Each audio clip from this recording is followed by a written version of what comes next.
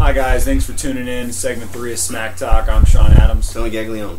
We're going to move on to the EPL and soccer, worldwide soccer, over the weekend. In fact, today, the Monday game, Man City demolished Newcastle 4-0. Manuel Pellegrini's first start as coach. Speaking of first starts, if you watch the game before you go anywhere else, Man City looks like a team to be reckoned with. I am terrified of what they can do because I saw them play in the Audi Cup against AC Milan and just dominate the whole game. And AC Milan is better than about 85% of the teams in the EPL. Yeah. I mean, they scored 5 goals in the first half in that game, and they scored 4 goals in this game. Yeah, and I hate to say this, but I picked Newcastle as a surprise team to go down, and I picked City to win the league. Speaking of first starts as head coach, David Moyes, all this talk and everything, and I have to, first game of the season, 4-1, Manchester United wins. It was did you watch that one? I was watching it from school with the live updates, and it was just like, score.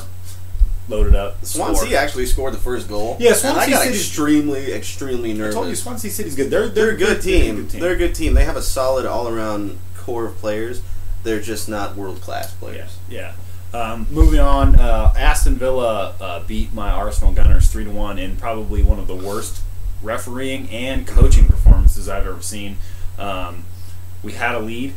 Yeah. And then we gave up start. A penalty. We gave it. Well, Theo. Theo's my guy, and he gets it into Giroud. Giroud gets a little tap in. That's what we need. But then the defense. We're going into a game tomorrow. We have a Champions League game tomorrow versus Fenerbahce. I didn't know that. Yeah, Champions League. The playoff round starts tomorrow. That's something to watch tomorrow. Yeah. So we don't have 2 defenders though, because Sanya and Mertesacker are the only 2 that aren't injured. For next week, in next Saturday's game. Gibbs hurt? Karen Gibbs is hurt. Maybe Nacho Monreal might be back with his little back things. Vermeulen's still out with the back injuries. And then Koscielny for next Saturday's game has got a red card. He picked up a really crappy red card. I have to admit, as a Man U fan, it's hard for me to say that I like Arsenal, but I do like Arsenal, and I do follow them, and I did watch this game. And what it seemed to me, I don't know if you watched on updates or you watched it. I was watching the Arsenal player. Yeah. Okay, so every time, besides the Walcott and Giroud, the goal that they had, every time that Arsenal got into the third half of the field, they went to the wings and they decided to cross the ball. And if you have tall defenders like Ashley Williams in the box, they just headed out. Yeah. And that's what they did for 75 out of 90 minutes. They couldn't get the ball in the middle of the field. We'll see. That's what the one thing about that is because Santi Cazorla wasn't playing. I think that they lacked.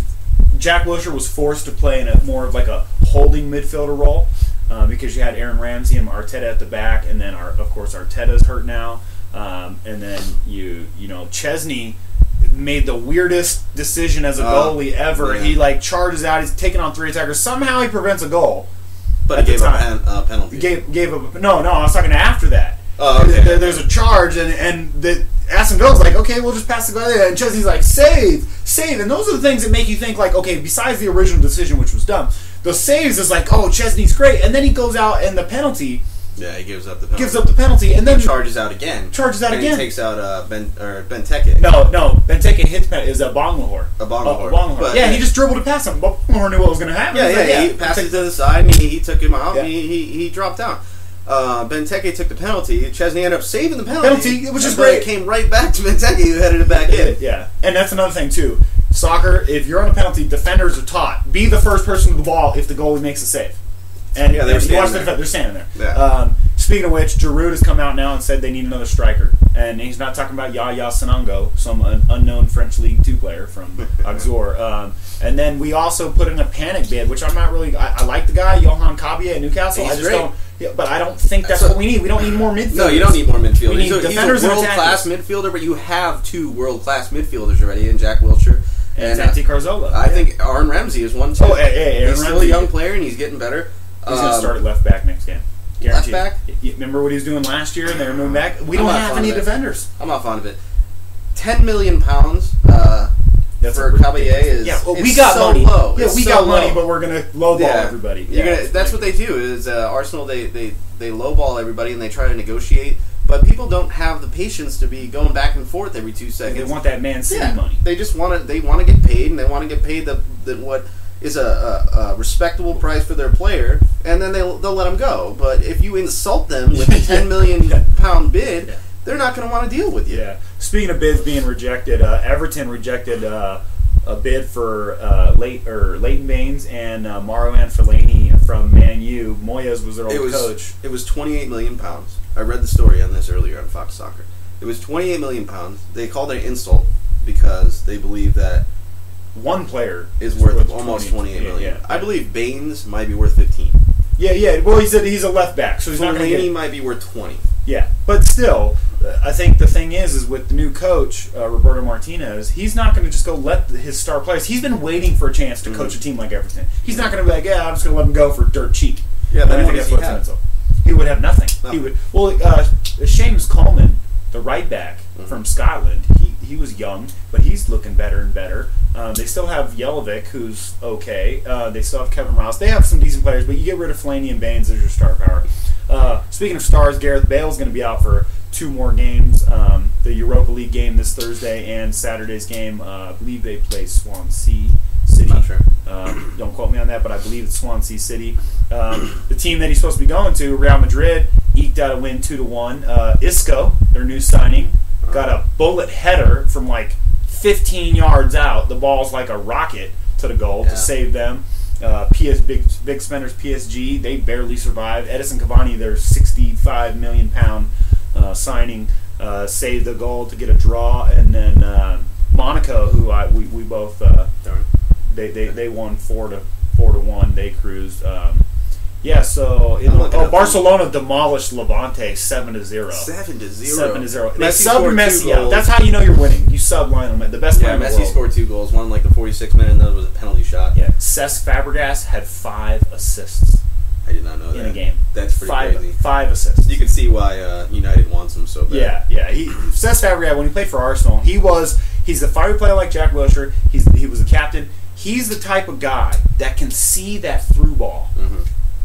And he knows how to place it the right pace, and that's why he started at La Masia, Barcelona's youth development, so he wanted to go back. But you can if Fabregas was for sale, because he wasn't really for sale for Arsenal, there was kind of like a negotiation between Barcelona and Arsenal. But if he was ever for sale, I don't think there's a team in the world that wouldn't want him. No, of course not. And the EPL, its first weekend was this weekend. Chelsea beat Hull 2-0. Yeah. Crystal Palace went down 1-0 to Tottenham. And Cardiff that went down to West Ham 2-0. So the 3 teams that got promoted last year from the Empower Championship League all lost pretty handily, actually. Didn't Southampton win, though? Southampton beat West Brom with Nicholas Anelka, Shane Long, Odin Wingy. Ricky Lambert. The oldest man scores a goal. In the 90th minute. Yeah, the oldest man in the world. This dude is like the Brett Favre of soccer. Yeah. Well, Paul Scholes has got that title, but Ricky Lambert was the first player in history to win the Golden Boot for the Tier 2, Tier 1, and the championship. Brought Southampton up from the basement. And everyone said he wasn't going to make it in the EPL, and he still scored 11 goals last year, and then he's a great striker. Yeah. Fulham took down Sunderland, the newly acquired Josie Altidore, 1-0. Speaking of Sunderland, Paul Di Canio has outlawed cell phones, ketchup, mustard, ice in your Coca-Cola. This dude is the fascist. 3 months. In 3 months, Canio's gone, dude. This dude is crazy. He's outlawed ketchup and mustard. The players have dietary cards. Yeah, they have dietary cards. It's like Nazi Germany all over again, bro. I didn't know anything about that. I read it. You can't, if you want to drink a Coke, you can't have ice in it because ice causes the trouble. Last I checked, it's carbonation, but hey, I might be whatever. This dude, hey, I read this and I was just like, the article was so weird that it was just enthralled me. It was like, dude, this guy is nuts.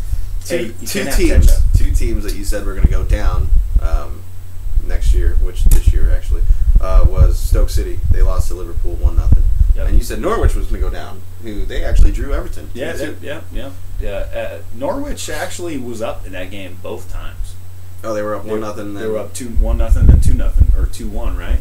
No. Oh, actually, Everton went up 2-1. Oh, okay. Ricky Van Wolfswinkel, the new striker signing for Norwich. Yeah, they got rid of Grant Holt. No, they got an actual striker, not a linebacker playing a striker. I'm looking forward to next week. I'm pretty excited about next week. So we'll see what happens. Man U is going to play next Monday.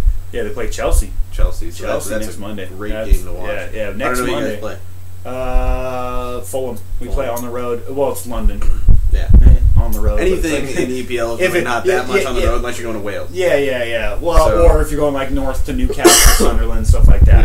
Yeah. But really, for those of you guys that don't know about the EPL, Fulham, West Ham, Chelsea, Arsenal, Tottenham, all play in London. Then you got Southampton and Hull City, which are literally like 35-minute drives. Man U, Man City. That's about a 2-hour drive to Manchester. It's better than going, from Pittsburgh, the Steelers, all the way up to like California or something. To play the Chargers, or something across like the that. country. England's small.